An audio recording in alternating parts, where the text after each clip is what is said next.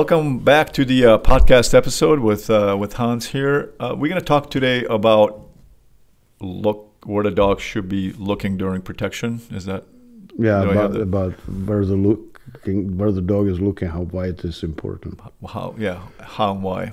Yeah, it's not really a long topic, but we'll see. All right, so when you train the dog for protection, especially at first, what you're doing is you are conditioning the dog to respond to your command, right? And as I already said before, we start in defense drive because we want the dog to defend you. Yeah. Right? It's not prey drive or playing with toys and stuff. So when you start, you have a dog in heel position next to you, and you watch your dog, right? And let's say there is a person standing behind a tree or whatever, or kind of standing there, let's say 50 feet away from you or 80 feet. 80 feet is always good distance. Yeah. And you watch your dog, and when the dog is going to look around, right? And when the dog looks at that person, right, you give him a command to alert, okay? And then, and only then, the decoy is permitted to act, right? What the sport does a lot is they do this in prey drive, right? So they start moving around, and they solicit, is that the word? Solicit the aggression from the dog because somebody is moving, right? That's completely wrong. You can see it on YouTube videos. Everybody, always the decoy is jumping around and agitating the dog before they even say the command, or they never even say the command, okay? And so so the dog then is taught what? That if somebody's moving around, they're supposed to be aggressive towards them. Bad. So you have little children running around, right? Yeah. And the dog will chase them because that's a prey drive. That's a primary instinct inherited. Yeah. And on top of it, you just told your dog you want him to be aggressive when somebody's moving around. But that's how it's done all the time, right? And then people the trainers say, well, I don't want a dog to alert in defense drive because that's dangerous. I said, how is that dangerous? I think it's much more dangerous if the dog is triggered by a person moving around really fast, right? Or doing motions and waving arms and stuff like that. Which people tend to do. Right. And that doesn't, so when the dog is looking at the person moving around, that's not good enough for him to alert in sport. And I don't even talk about sport, but even in sport, I mean, I don't train sport anymore that much. This is all about teaching real protection. So non-sport protection, and I'm not against sport, but even in sport, what you need to do, you need to first give the command, and then the agitation starts, right? Then the motion starts, right? And the only difference between sport and actual protection is in sport you build it on prey, and in real protection you build it on defense. So now going back to where the dog's supposed to look, right? So what I do, I instruct the decoy not to do anything or have any equipment or anything like that,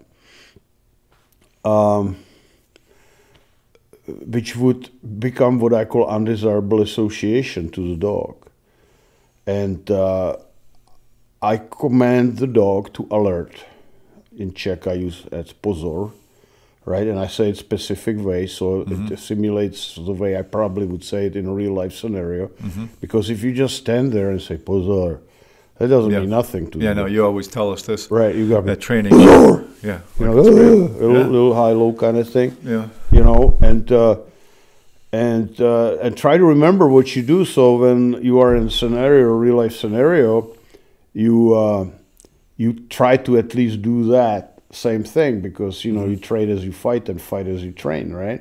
So but when do you say the poseur? The dog is looking around, right? A little puppy, you saw my videos of puppies when I do them 10, 16 weeks old, and I say poseur. You see Noshin, the video, and that dog, and I was there.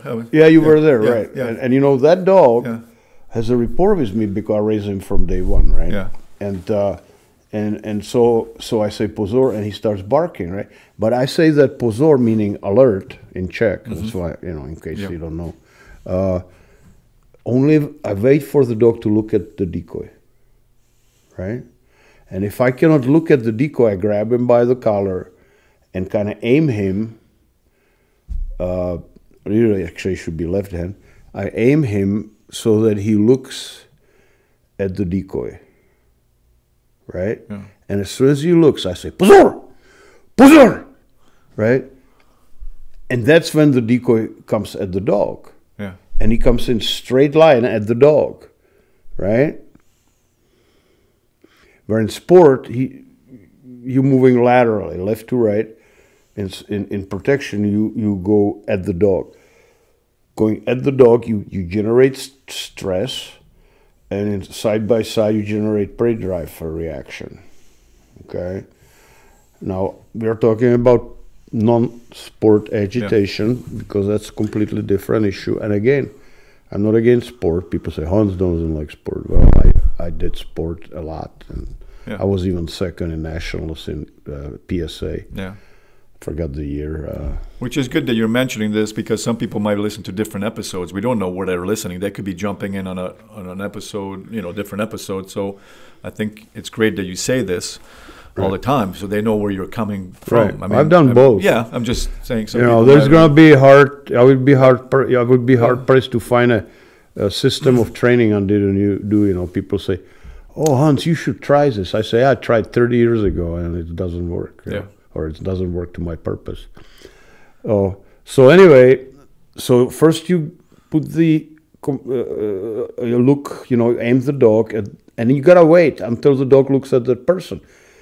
And so what you're doing by that is you teaching the dog to turn aggressive on person you made him look at, or he's looking at. If you enjoyed this content so far, please subscribe to our channel. Also, Hans has a podcast channel called Dog Training for Life. Check that out so you can listen to the audio version. Okay. You commanded the dog too. Yeah, you command the dog, but by commanding the dog, see, it's like a two-way street, right? Like you command the dog to alert when he looks at that person, right? And then it evolves into when you alert the dog, he will look at the person which is most likely to be the one, right? Yeah.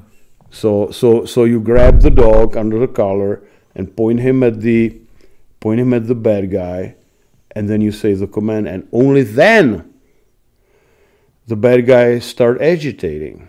Mm-hmm. Okay. Not before, because once, so you putting the dog in drive by alerting the dog, the poseur, or which means watch him. But it doesn't mean watch him. I know people who train dogs in Gallic and Chinese and whatever. It doesn't matter what Hungarian. You say. Hungarian.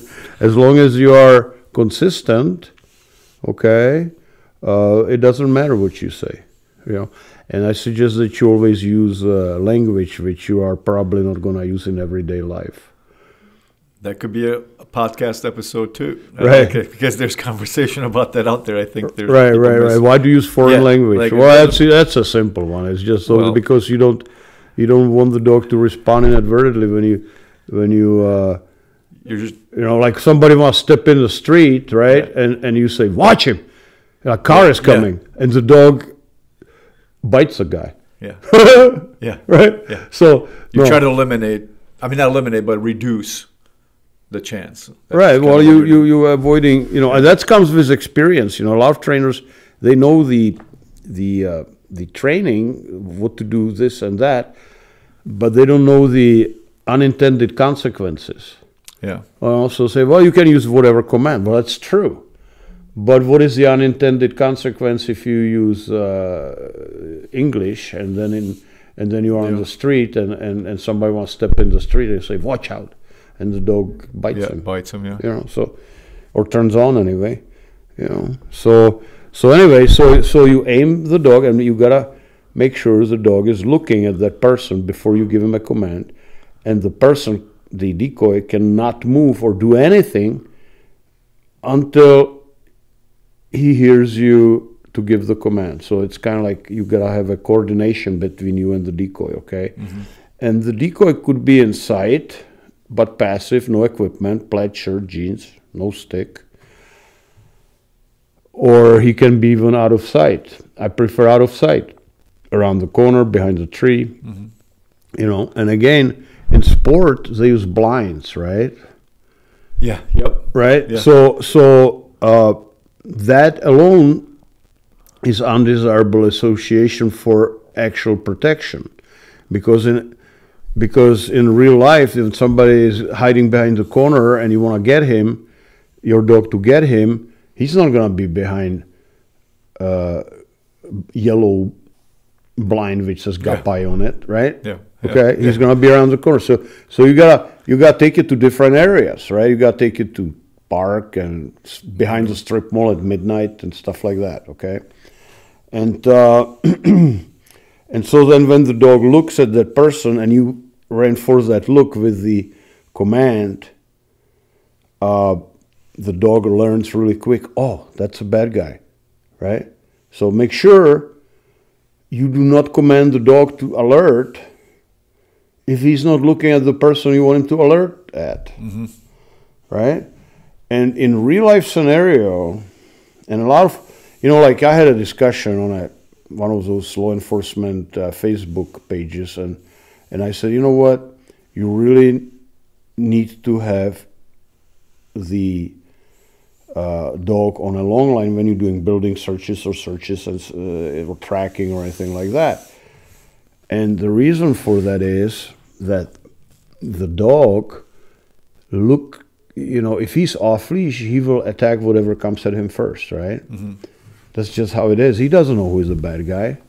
Yeah. Right? Somebody's come, and like I used to train Phoenix Children's Hospital, and there's children, so you don't want the dog, to attack that child, of course, right? So what you do, you have the dog on long line, and in case the dog makes mistake, you can stop him. Yeah. And people say, well, you can do it with electric shock collar. I said, well, maybe not. Okay, so I've seen shock collars. They make the dog more aggressive. Or yeah. Even, because it raises the adrenaline. Yeah. You just gotta have a physical control over the dog. And I used to work with this guy named Paul Corso and Jason Cotton in Georgia, and the best, basically the best trackers, practical trackers for police I've ever seen. They had my dog named Johnny, and Johnny had way over 200 apprehensions. And I asked him, is there a time when you should not use long line? Mm-hmm. And they said no. And I said, never? I said never. Right? And I believe those guys, right? And the reason for that is going back to where the dog looks, right? Mm-hmm. Is that the dog will redirect their aggression on the nearest person. And so if you draw a line through middle of your chest, left and right, and you generate the line 180 degrees from the left to the right, mm-hmm. the dog, and somebody appears in that half circle in front of you, yeah. And in front of the dog may redirect on it. Yeah. Definitely it should be at least 45 degrees, mm-hmm. okay? So 45 degrees from the center line to the right and 45 degrees from the center line to the left. If somebody enters that area, the dog will redirect on that or very likely will redirect on that person. And if it's an innocent person, that person is going to get bit. It could be fellow officer, or it could be just innocent bystander who just walk out of his house or from his car or whatever. And so you need to. So that's about that looking, okay? Where's the dog gonna look? He's gonna look about 45 degrees to the left and right from the straight line in front of you, and probably up to 90 degrees. Okay, so 90 degrees is like a safe zone. So you don't want to have anybody 180 degrees when you tell the dog to attack. Even so when you're teaching the dog to attack on the person who he is looking at, then it's like a heat-seeking missile, right? It's like a missile you what do they call it? Fire and forget, right? So you're teaching the dog that you fire him on the person he looks at, and he will probably stay on the target. Stay on target, yeah. Right, and that's important that you teach him that, but he may redirect if there is different target coming from the left or right, even so that person is innocent and doesn't deserve to be attacked by that. And then you can correct with the and then you can correct him with the long line. Right? Now, where is this coming from? Why am I so adamant to know this? I always, as I already said many times, I always go to wild dogs or wolves when they hide and hunt, right? So imagine wolf or wild dog or whatever is chasing the prey, let's say deer or something, right? And suddenly from left or from right comes another deer which is now much closer. Well, he's going to redirect. Why should I chase the deer which is 100 yards from me when I have 120 yards on the right? And that's what the dogs will do in a real life scenario in protection, right? So you got to be aware of it. But you want to mitigate that by teaching the dog to like the heat-seeking missile, like fire and forget, but to go for that target.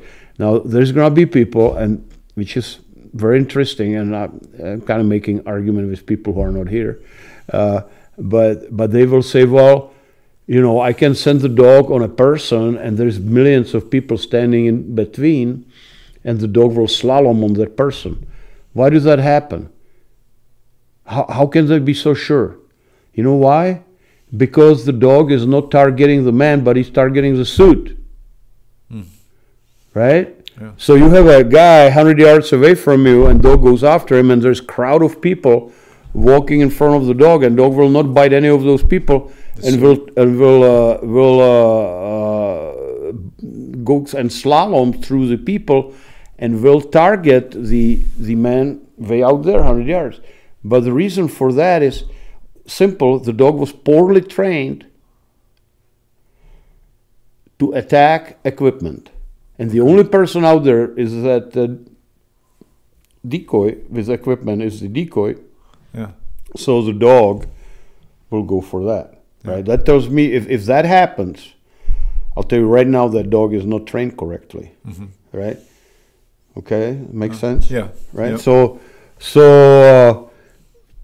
So like there are other things, okay? For example, about the looking, okay? What is the dog targets and what does he look at? Like Israeli defense, whatever they call their homeland defense, right? It's called, I think, or whatever it's called, their army, their military, right? They use dogs a lot, and they found out when they have a terrorist scenario that the hostages usually sit or lay down on the ground. Okay. And the terrorists who are guarding them are usually standing up. Okay.